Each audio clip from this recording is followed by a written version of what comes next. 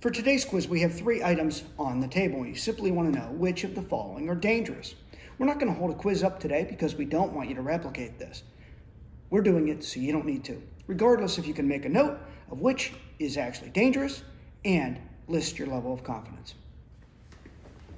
Typical student responses are usually just the one.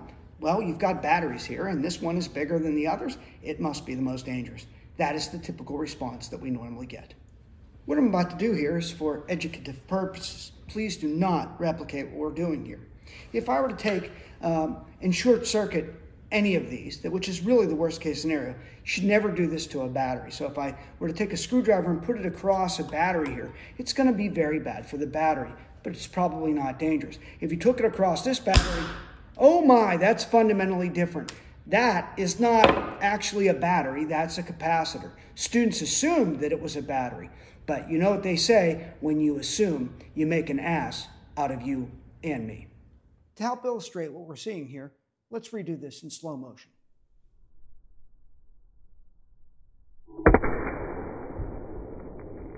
I think that slow motion really captures the violence of this.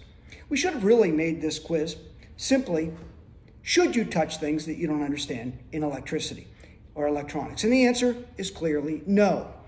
You know, all things considered, this was only 40 volts, this capacitor, rather benign compared to another capacitor that looks nearly identical.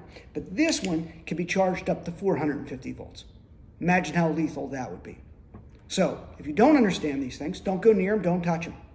The Idealized Science Institute will be making a series of lessons on electricity and magnetism to give you a deep, fundamental understanding of this. Until then, stay clear of these.